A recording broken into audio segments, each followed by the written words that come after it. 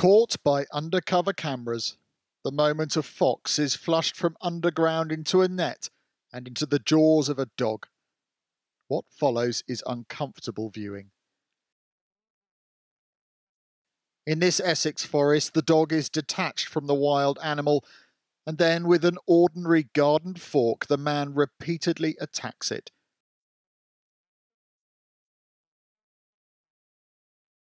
These extraordinary images, described by some as animal torture, were filmed earlier this month. And for animal welfare campaigners, the images are deeply distressing. It's absolutely nothing to do with vermin control. It's just gratuitous torturing. There's no other explanation for it. It's just awful, awful. I really didn't want to look at it, but I knew I had to, and just like trying not to cry, really.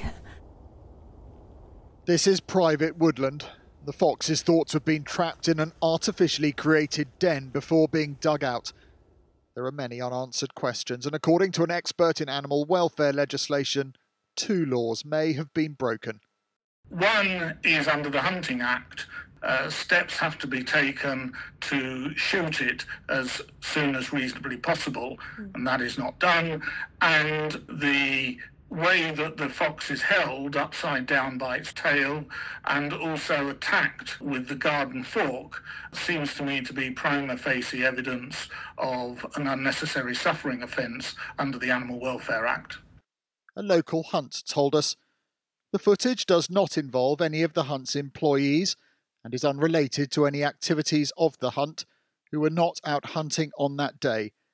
In light of this, the hunt is making further inquiries. What was filmed in these woods is shocking. For many people, it will be the first time they've seen anything like it. But for campaigners, it exposes something they've been saying for a long time. For them, secret filming reveals hidden truths.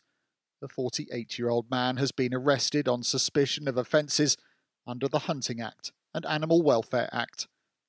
The ultimate fate of this fox is unknown. Rupert Evelyn, News at 10, Essex.